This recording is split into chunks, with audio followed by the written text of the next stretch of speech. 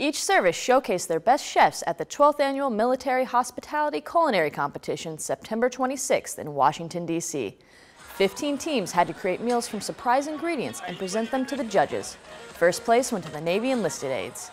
USS Cowpens was the first ship to undergo a modernization effort to upgrade mission capabilities, September 25th at Naval Base San Diego.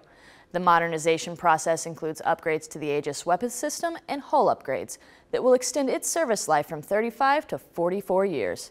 After a 16-year hiatus, the Blue Angels made their triumphant return to Naval Base Ventura County, September 26th, for the 2015 Point Mugu Air Show.